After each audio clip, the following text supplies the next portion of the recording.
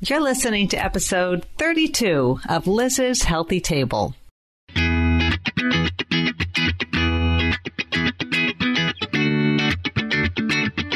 Looking for a healthy new way to feed your family without the hassle and hype?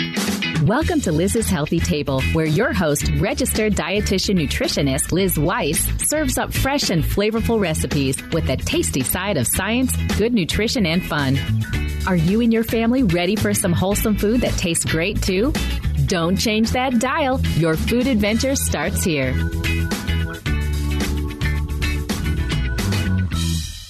Welcome to the show, everyone. Today we are taking a deep and delicious dive into the Low-FODMAP diet. Now, this diet is designed for people who suffer from IBS. That's irritable bowel syndrome.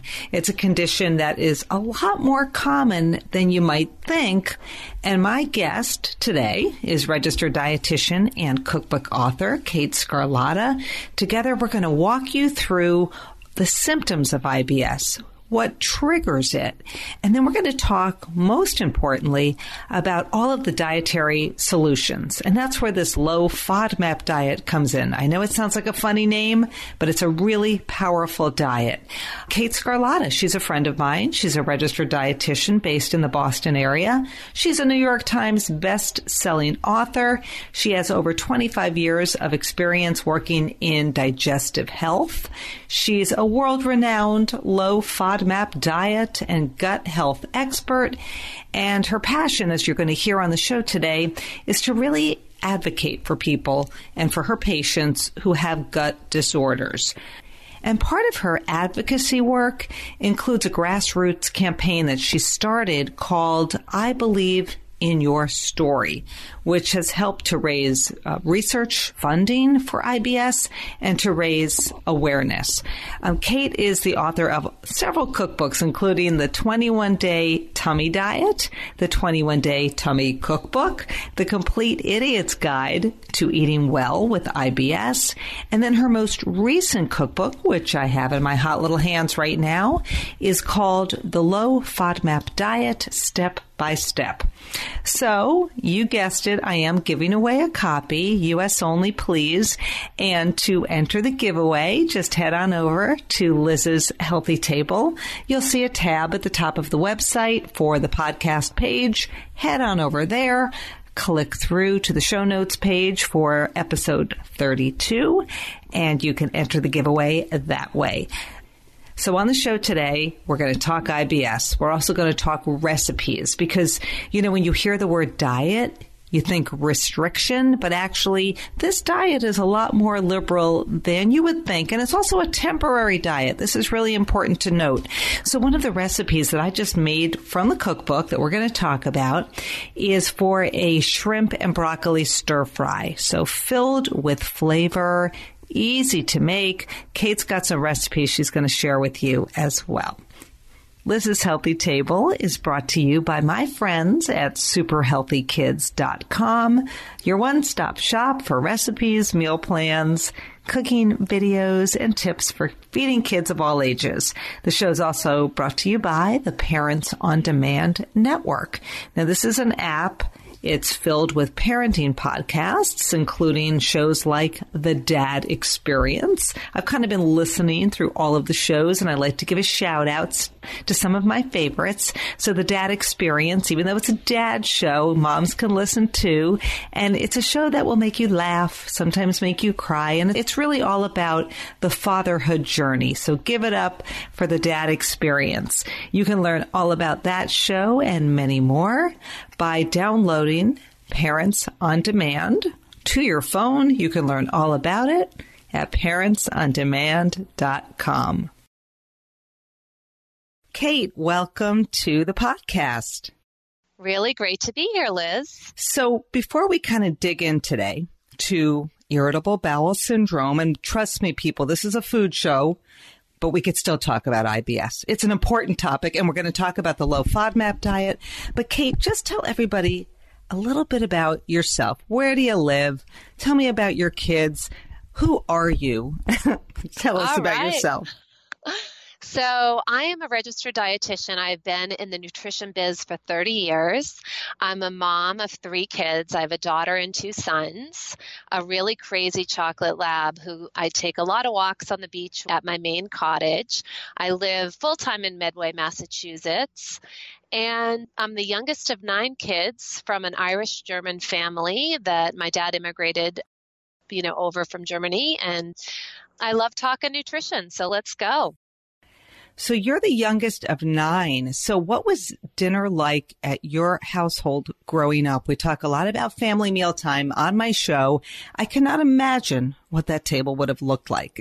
Tell us about it. Yeah, so, it's a special memory. My mom always cooked a meal because it was cheaper, obviously, to actually prepare meals than go out with 9 kids. Mm-hmm. And we had specific seats at the table. We had a really long dinner table, and the youngest daughter to the oldest daughter was on one side of the table, and I was closest to my mom. And the oldest son was closest to the youngest son was closest to my dad up to the oldest. So we kind of had this special order that we just had to sit at. My parents rang a bell because we were always outside just having fun. And if we didn't hear it, someone else heard it and it said, the bell rang, you better get there for dinner. We always sat down and had a really nice cooked meal with my mom. Did you have to eat fast, though, because there were so many mouths to feed, and if you didn't eat fast, you wouldn't get the food, or was there plenty to go around and it was more relaxed? Because I know people who come from these giant families, and it was always a little bit more of a mosh pit at the dinner table. Yeah, I have to say my mom made plenty of food, so I never felt like I had to rush at the dinner table.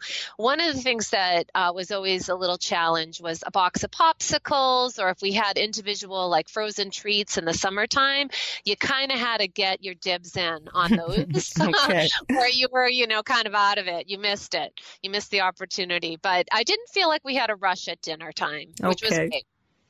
I'd love to be a fly on the wall, but hey, now you've got your 3 kids. I know your daughter's getting married, I think in the next couple of months. So you've got a lot going on.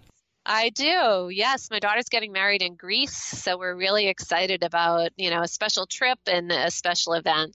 Well, I hope everybody after listening will start following Kate, because Kate posts beautiful pictures on Instagram. What's your Instagram handle? It's just Kate Scarlata, one word. And we need to follow you because you post beautiful low FODMAP food photos and you do personal photos too. So everybody, you got to follow Kate. But anyway, so irritable bowel syndrome, IBS. What exactly is IBS? Is it common or is it not so common? Like, what are we talking about here? Right. So we're actually talking about a very common disorder that impacts about up to 1 in 5 Americans. So a lot of people are affected by IBS. It runs a spectrum. So some people are really debilitated by IBS, and others it's kind of a nuance to their life, but they go about life pretty easily. But in general, in a nutshell, it's a motility disorder. So the intestine doesn't move in a coordinated fashion. And because of that, gas and liquids in the gut can trap and stretch the gut and make it feel uncomfortable. And there's also some science to show that the gut and the brain, they're derived from the same cells in utero. So when you're growing as a baby, the gut and brain have the same cells and they kind of take off.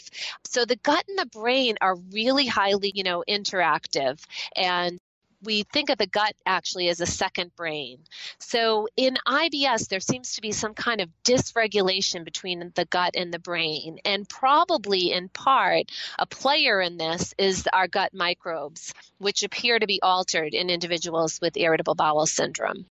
So people with IBS are going to have either like constipation or diarrhea. They might have a lot of gas and they're just uncomfortable, right? It's like a miserable thing to have IBS, right? It is, especially, if the majority of people with IBS have symptoms with eating. So, every time you eat, if you have to think like, oh, is this going to cause me a bellyache? It really can be disrupting. So, you mentioned the whole gut microbe thing. And what exactly causes IBS? I mean, is it that your gut microbes are out of whack? Is it certain foods? Like, who's the person out there who's going to end up with IBS? So there seems to be a genetic component. So, there might be some kind of gene piece to it. There's also a connection with foodborne illness. So if you have a severe foodborne illness event, especially if you're a woman, that can precipitate IBS as well. In the vast majority, we really don't know. We don't know why and who will get IBS. But people come to you and they say, hey, Kate, I'm having all these GI issues. I think I have IBS. Like, do you rule other stuff out, or do you just say, yep, you got gas, you got IBS? Like, how do you know really that they have IBS? Right. So they really need to see a doctor to be fully evaluated to rule out, alarm conditions, cancer. We want an individual with GI symptoms to have celiac disease, for instance, ruled out before I start altering or mucking around with their diet. Because when you have to have gluten in your diet for the test to be accurate for celiac disease, so we want to make sure that they're in the good hands of a GI doctor or their primary care doctor to just rule out some of these other conditions first, and then decide, well, it does sound, you do have, in fact, IBS, and then come up with some treatment to help manage the symptoms. So should people who have IBS go on medication? Should they go on a low-FODMAP diet, which is something we're really going to dig into on today's show? So what's kind of the first line when somebody comes to you and you've all determined, you, the doctor, okay, Mary's got IBS. Like, what do you do? How do you help her? Right. So, patients come to me, they're interested in a nutritional approach to managing symptoms. So, if that's the case and they've tried some general, I always make sure that they've maybe tried a little psyllium husk. Have they cleaned up their diet and got rid of some of the junk food? Done some general cleanup of their diet to make sure that in itself isn't enough. Some people do well on psyllium husk with IBS, which is, a Metamucil would be an example of psyllium husk. That might be a first line. Most of the patients that come to my office, however, have already done those kind of treatments and it hasn't helped them. And so in that case, I would personally start the low-FODMAP diet. But it really depends on the patient. The patient has a lot of different treatment options. Some may want to try a medication. Some may want to try probiotics. Some may want to try an antibiotic if it's suitable. For instance, there's antibiotics for irritable bowel syndrome with diarrhea predominance. So there's sort of a gamut of treatments, and the patient should be a big player in deciding which treatment they would like to try first. Years ago, my husband actually reached out to you, Kate. I recommended he reach out to you, and he ended up going on Metamucil, and suddenly he felt great. So whatever was bothering his GI system, he went on Metamucil twice a day, and he's so funny. Like if we're out with friends, he'll talk about the Metamucil when he's, and Metamucil is awesome. I mean, that, right. it's a great tool to have in your toolbox. And so Tim did great on that. But other people, like you said, may not respond, or maybe that's just not enough. Exactly. So you've really become sort of this champion of the low-FODMAP diet. And I remember when I first heard about it, I could not get it in my head. FODMAPs, like, what is that? I know. It's a weird acronym, but what does FODMAP stand for? And then tell us why this diet is so powerful when it comes to treating people with IBS. Okay, so I'm going to say some sciencey words. Don't get caught up in them. But the acronym itself stands for F is fermentable, O stands for oligosaccharides, D disaccharide, M monosaccharide, and A is and P is polyol. And basically what these big long science terms mean are they're really referring to a group of commonly malabsorbed carbohydrates that are fast food for our gut bacteria and microbes. And because they're small, they pull water in. And that extra gas in the water stretches the gut and can be a player in exacerbating some of these classic IBS symptoms of bloating and gas and diarrhea. So if somebody consumes one of these FODMAP sugars or carbohydrates, because maybe apples are high in one of them or onions are high in one of these FODMAPs, suddenly what happens is the gut bacteria starts chomping away on them, eating them, and one of the byproducts of eating them sort of aggressively would be fermentation and gas. Right. And then also these sugars are just not naturally absorbed well by people with IBS. Am I getting that right? Well, they're really not absorbed well by many of us, with IBS or not. But the individual with IBS seems to not handle the byproducts of the fermentation and the osmotic effects. And then also, the bacteria, in addition to creating gas when they eat FODMAPs, there's all sorts of metabolites that they produce as well. And those may also be a factor in exacerbating symptoms. So remember, the individual with IBS has an altered bacteria makeup, so they could be making different types of byproducts when they eat FODMAPs. And they also have a very sensitive gut. They don't handle this extra gas and fluid as well as someone with a healthy gut. Okay, so I can eat all these FODMAP foods. I'm fine. But somebody with IBS, they're not fine. So what are some of these foods? Because this is going to surprise people. Some of the foods are really healthy, and you're telling people, cut these out for a while. Exactly. But just remember, it is a temporary diet. It's a learning diet, which we'll get into in a moment. But some of the foods that are high in FODMAPs are very random. Watermelon, apples, pears, mango, asparagus, artichokes, wheat, onion, cabbage. So different types of cabbage have different types of FODMAPs. Some are okay, some are not. So it's a very nuanced diet and really benefits from help with a dietitian that understands all these nuances to help guide the individual that wants to do the diet. Yeah, I have several friends who have complained about lots of gas and bloating, and I've always sent them to katescarlata.com, to your website, and I say, you know what, just check it out. Maybe cut out some of these FODMAP foods for a while. See how you feel. Like, do onions bother you? Oh my gosh, yes. Well, then cut them out. See if it helps.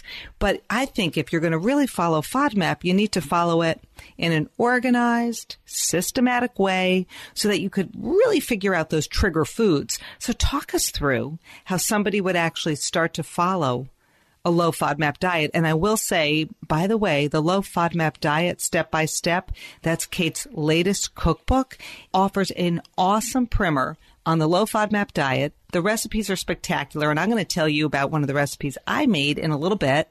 And it doesn't have to be sort of this intimidating diet. So kind of walk us through how people would follow a low FODMAP diet. Exactly. So an individual would come to me and I'd take a look at their diet and get just an overall sense of where their FODMAPs are coming in. So it's really good to just take an overview of the diet and see, is there a lot of wheat? Is there a lot of onion, garlic, apples, dates in certain, granola bars can be really high in dates and honey. So we would look at the overall plan and then we would substitute in foods that are low in FODMAPs. So for instance, if an individual was eating Lara bars that have a lot of dates, which have a lot of FODMAPs in them, I would have them switch over to like an 88 Acres. They have a number of different bars, but they have a dark chocolate bar that's great. Or I might switch them over to Fody Foods, which has a low FODMAP bar. Or, come up with rice cake and peanut butter instead for their low FODMAP snack instead of something that is high. So it's really just substituting in foods that are high FODMAP in their diet with foods that are lower in FODMAPs to see how they do. So it doesn't have to be really difficult or scientific. It just really requires a knowledge of high FODMAP foods versus low FODMAP foods. I was surprised to see that beans are a high FODMAP food. And meanwhile, we talk about beans all the time as being one of these really healthy foods and good foods for your gut. A lot of these FODMAP foods actually are high in fiber. I've done a show on the microbiome, and I always say you want to eat a lot of high fiber foods. You want to eat lots of fruits and veggies. That's what feeds your gut bacteria. And now you're saying some of those very foods we've been recommending might literally be fast food for the good bacteria, but they just eat them too aggressively or whatever that scenario might be. It seems counterintuitive, but then the way you explain it, it makes sense.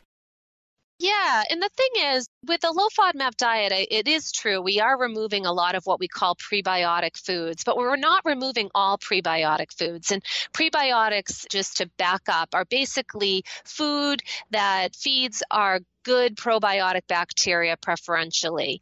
And there's oats have prebiotics, and those are allowed on the low FODMAP diet.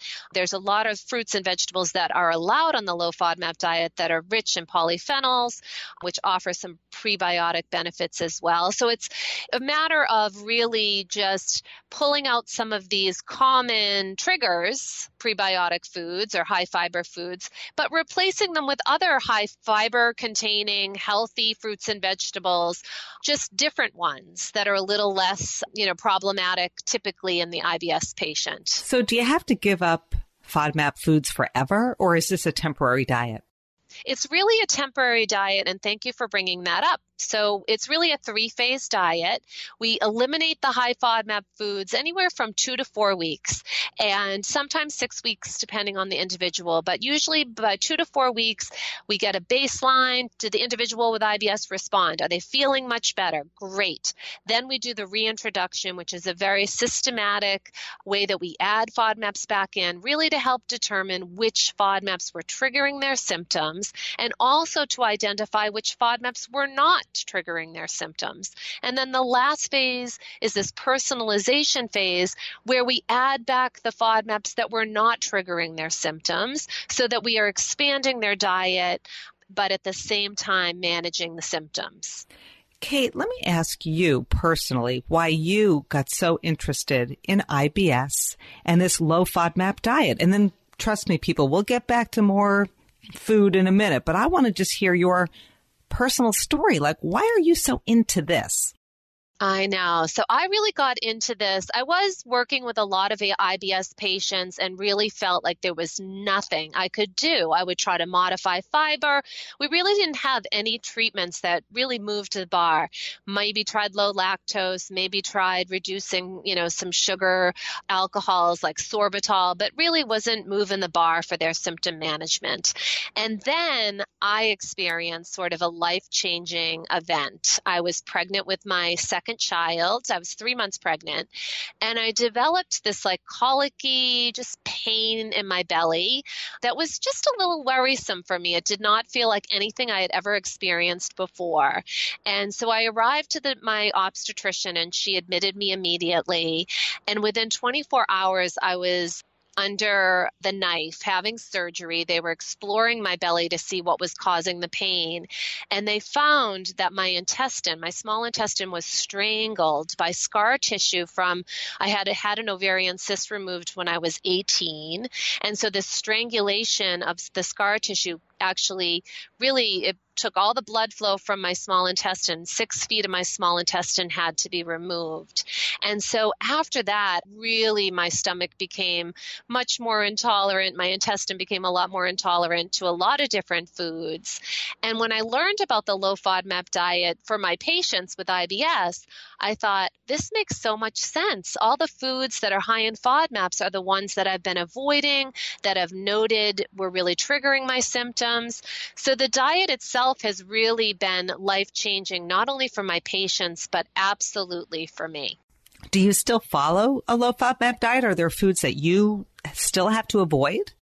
So I've really learned that it's not any one food that really trips me up. It's the quantity. And so if there's a little onion in something, I'm fine with that. But I would never order a bowl of onion soup. It looks beautiful. I would love to have it, but I would be sick as a dog. So there's just certain foods in large quantities. If there was a little onion on a slice of pizza, I could have a slice of pizza. If I wouldn't sit down and eat half of a pizza, I'd love to, but that doesn't always agree with me. So it's really quantity related, and that's true for some patients. So they may find they can include all high FODMAP foods, just not in copious amounts.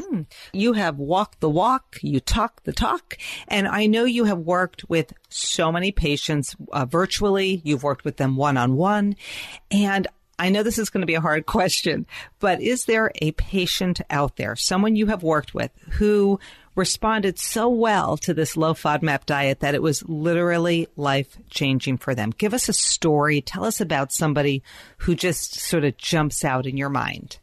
I absolutely will. And I have to tell you that the bulk of my patients, it has been life-changing. I can't tell you how many times patients come in really dragging their knuckles. And on the second visit, they're dancing, they're hugging us. It's the most rewarding work, honestly, as a dietitian. It's been so gratifying. So I can't even I will share one story, but honestly, the bulk of my patients have gone from misery to traveling the globe and living their life, having babies. They were putting off pregnancy because their GI symptoms were so bad, to receiving multiple sonograms and emails. Like, it's been extraordinarily rewarding work.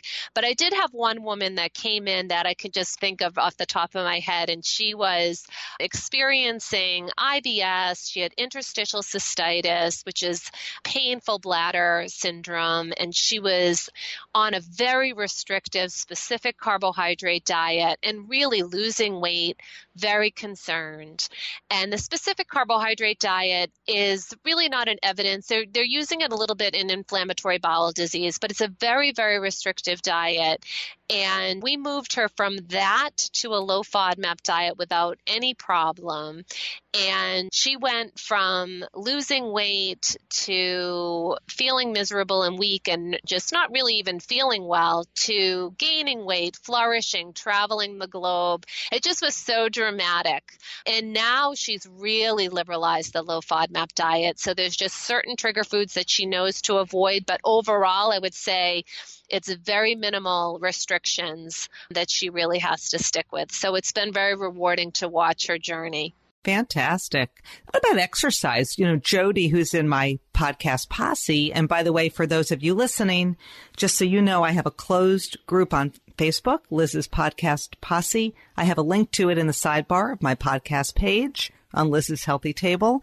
And I invite you to join the posse because you can ask all sorts of questions. And so Jody wants to know about the role of exercise and yoga with IBS. And she also had a question about sugar, like everyday sugar. Is that okay? Or what about artificial sweeteners? So talk a little bit about exercise and then switch gears and give me the scoop on sugar. You got it. So exercise, there is some evidence, especially in constipation, that any kind of weight-bearing exercise can really stimulate colonic motility, which is good for an individual that's prone to constipation. So there's a little evidence there. There is evidence that yoga can be helpful for individuals with IBS. There was a study, I believe, that just came out last year on that. But overall, we really have very little quality evidence looking specifically at IBS and exercise. From clinical experience, I can tell you that patients do really well with moderate exercise, not intense exercise. So running, like for instance, endurance athletes tend to be prone to diarrhea and actually can exacerbate some of these symptoms when they're doing very high intensity endurance. So more moderate activity like yoga and walking are two that seem to benefit patients. But again, the evidence for this area is there's just not a lot of information out there in the science literature. Sure. And then what about sugar and artificial sweeteners? Yeah, so sugar itself is not a FODMAP granulated sugar, so brown sugar's fine, maple syrup's fine. Of course, these are devoid of nutrition, so for all, we don't want to lose sight of the big picture, right? So if someone wanted to make a low FODMAP chocolate chip cookie and enjoy that, absolutely go for it. It shouldn't trigger your symptoms, but as an overall arching nutrition message, don't have a lot of it because it's devoid of nutrition. And then from an artificial sweeteners perspective, they're not really bearing up too well when we look at their effect on the gut microbiome. So Splenda, for instance, or sucralose has been associated with reducing the healthy probiotic gut microbes. And then the sorbitol, mannitol, and xylitol, those kind of sugar alcohols that are added to sugar-free gum and mints, those are sources of FODMAP. So for individuals with IBS, they could certainly be triggers for symptoms. So that's really good to know. But this is another interesting question from Susan from the posse. And she says, I don't have GI issues. However, I recently started taking in more probiotics. So she's drinking kombucha, which, by the way, I do too, Susan. She's eating more yogurt. And she's doing it like once a day. But then she said, as a result, it has made her gassy and it has messed with her GI system a little bit. And she says, how could I adjust my diet to help out with this?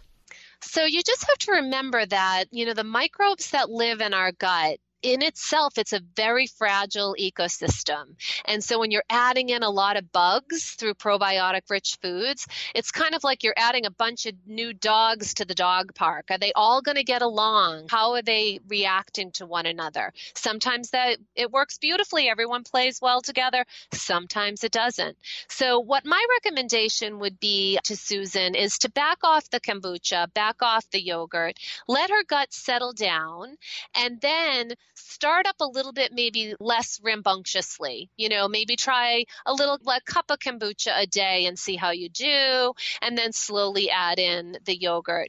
Kind of titrate slowly. Just remember that it is a gentle ecosystem and not everyone's gonna adapt as well. The other option is to try a different kind of kombucha that might have different kinds of probiotics that may play better with the bugs that are already in your gut.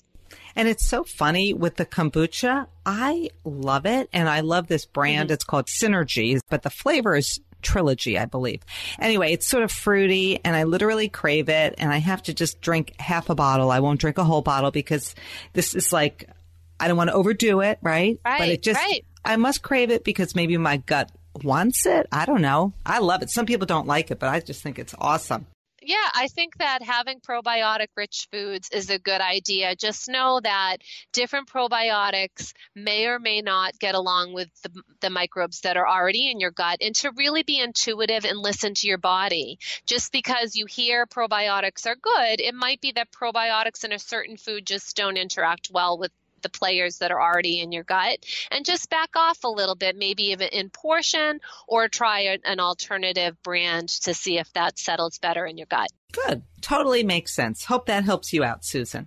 So I'm holding here in my hot little hand Kate's book, The Low-FODMAP Diet Step by Step. And you have 130 deliciously satisfying recipes in the book. You co-wrote it with Dee Dee Wilson, who's a phenomenal recipe developer.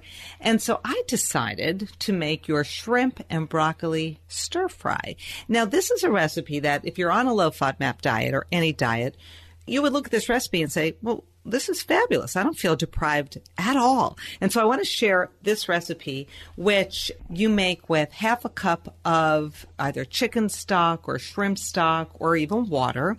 You also call for 2 tablespoons of low-sodium soy sauce, a teaspoon of cornstarch, a teaspoon of crushed red pepper flakes, a teaspoon of sugar. You call for 2 tablespoons of garlic-infused oil, and I cheated and I just used oil. I think I used olive oil. You call for 2 tablespoons of peeled and finely julienned fresh ginger, so huge flavor there.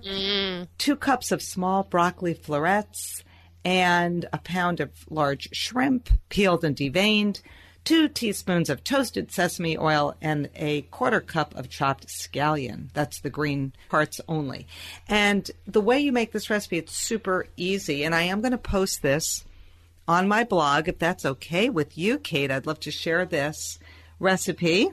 Yes, of course. We'll just give you the attribution for the book, but perfect. Yeah, great. So you can check out this recipe at Liz's Healthy Table. But you basically just combine the stock or the water with the soy sauce and the cornstarch and the red pepper flakes, the sugar, and then you set that aside. And then in a wok or a large skillet, I happen to use a wok, you just heat the oil over medium heat. You kind of stir fry up the ginger. You add the broccoli. You stir fry that for 2 minutes. Cooks up quickly because these are small little florets. You add the shrimp, and the shrimp cook up really quickly. I actually used frozen shrimp that I just thawed out. 30 seconds for that. They just turn a little bit pink.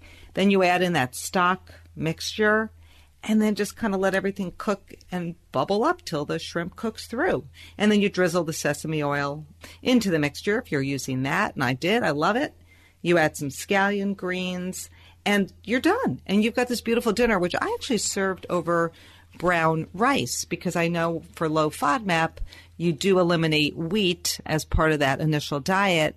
So I used brown rice, and then it was so funny because the recipe doesn't call for that, but I was like, I'm going to add some brown rice. And then I went into this little mini panic, like, oh my gosh, wait a minute, is brown rice even allowed?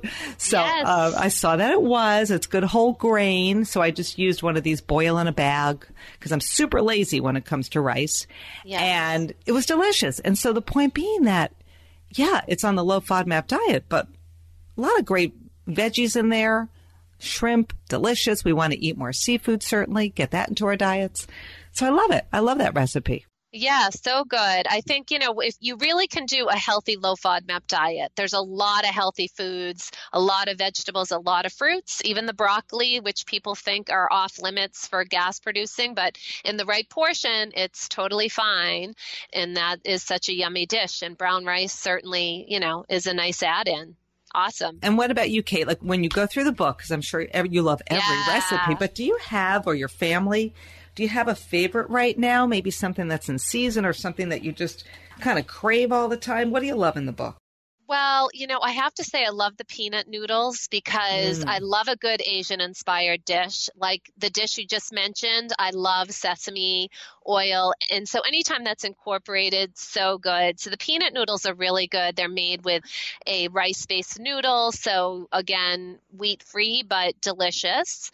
I'm a comfort food person, so I also really love the cheesy grits. I went to Emory University for 2.5 years. That's where I started my college experience. And grits were like my pre-exam meal.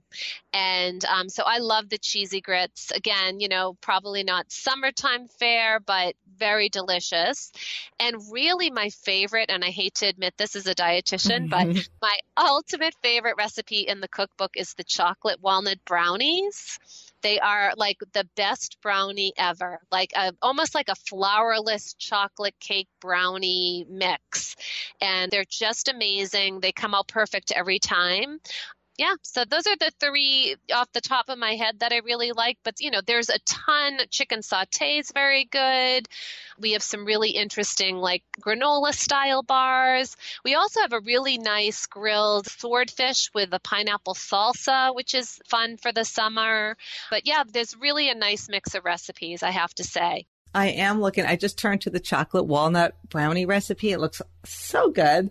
And you do call for a gluten-free all-purpose flour, such as Bob's Red Mill. So these are easy to find now in the supermarket. It used to be that gluten-free was weird, or even FODMAP now. You can find some products in the market that are designed for people following this diet.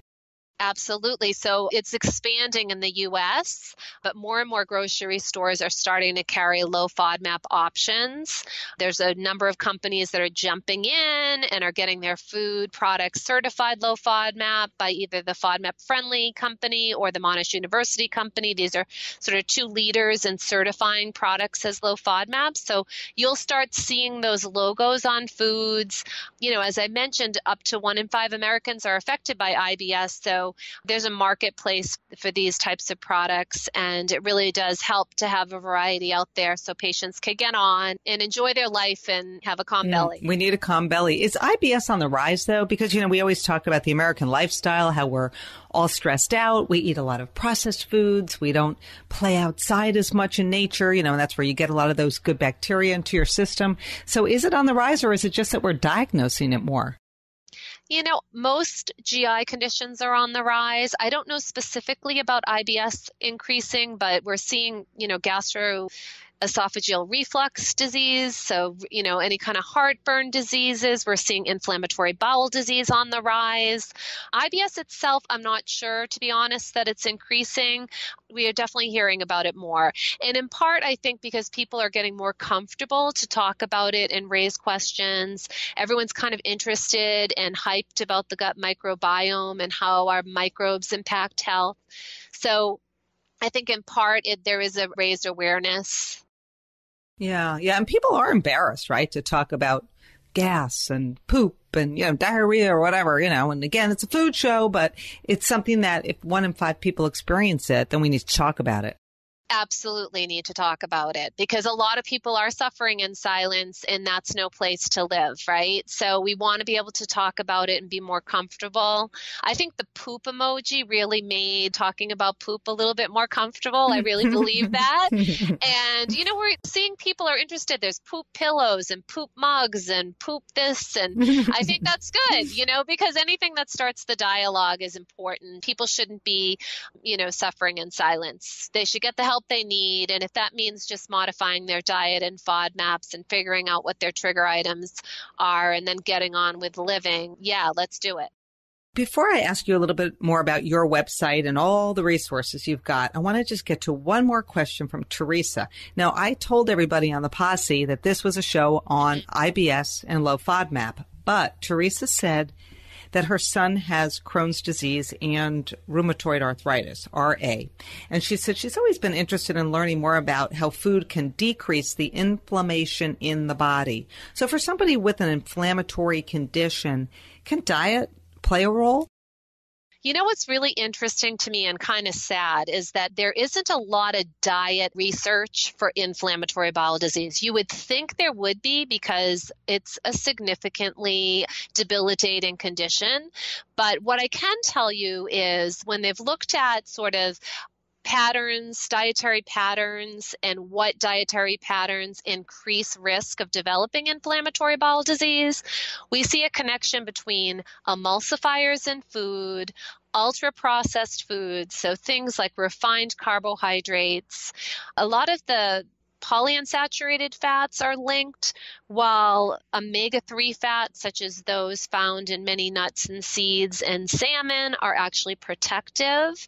We also see dietary patterns where individuals that consume more fruits and vegetables have lower risk. So I would say when we're thinking about inflammation and autoimmune diseases, my recommendations to clients that I work with is to eat mostly whole foods, less packaged, processed foods, minimize emulsifiers in foods. That would be listed as carboxymethylcellulose and polysorbate 80 are two that are in particular been associated with increasing inflammation. And then the other thing regarding the low FODMAP diet, IBD, individuals with inflammatory bowel disease, a bulk of those patients also have kind of this overlapping IBS-like symptom profile. And in those patients, the low FODMAP diet can be helpful. So it might be a consideration for your caller's son. One thing that's been interesting regarding low FODMAP diet and inflammation, the low FODMAP diet does seem to reduce LPS, which is a bacterial metabolite, lipopolysaccharide, and LPS is associated with gut inflammation and gut permeability. So there is some benefit, there's potential. We need to understand this metric a little bit more, but that the low FODMAP diet may also be somewhat protective to the gut in certain individuals. So more to go on this, but I would say, just more whole food, less processed foods, and a nice healthy balance of fruits and vegetables, sort of Mediterranean-like style diet would be the way I would go. So Teresa can certainly come over to your website. All of our listeners can come to your website. Tell everybody what they're going to find, katescarlata.com, and how you can kind of jumpstart everyone's journey, when they're thinking about getting rid of those symptoms and getting their gut health into check. Absolutely. So on my website, if you go to katescarlata.com, there's a FODMAP resource tab. And on that tab, I have a low FODMAP grocery list that's free and downloadable, a high and low FODMAP checklist. I also have a dietitian registry. So if you're looking to work with a dietitian that has knowledge in the low FODMAP diet, there's not a million of us out there. Mm-hmm. So you'd want to find one specific that has good knowledge on the low FODMAP diet.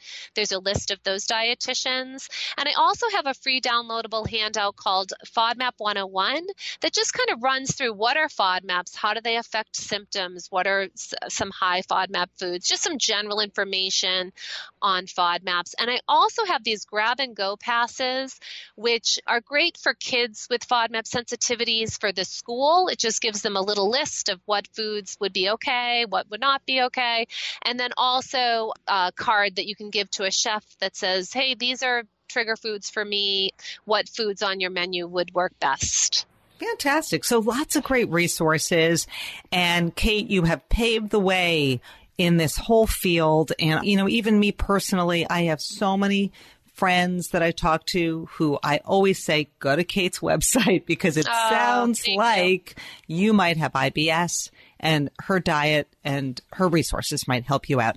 Anything else you want to share before we let you back to your wonderful life today in Maine, even though you told me it was raining, but it's beautiful where you are. So anything else you want to share before we wrap it up today?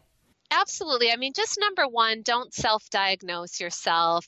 Seek guidance from your physician. Make sure that we're not missing any alarm signs such as celiac disease or a more serious condition. So do that first before you decide to jump on the low FODMAP bandwagon. And then also just remember that the elimination phase of the diet is a short-term diet. We want you to eat a more liberal diet that your body tolerates. So being strict low FODMAP is not a game plan for life. It's really just a starting point, and then we really want you to liberalize. So do remember that. It's important that you have a wide variety of foods that work for your body. Fantastic. Kate Scarlata, thank you so much for being on the show today. Thank you for having me, Liz. That was really fun. Okay, everybody. I hope you enjoyed the show. I learned a lot. I love Kate's book, so I encourage you to head on over to liz'shealthytable.com and then just check out the show notes, show number 32 from today's show, and then you can enter to win. U.S. only, please, but you can enter to win the giveaway. And then the recipe we talked about, the broccoli shrimp stir fry, that will be on the blog. If you love the show, feel free to post a review. Subscribe to it on iTunes, Stitcher Radio, wherever you get your podcasts. Spread the word. And as always, thanks for listening to Liz's Healthy Table.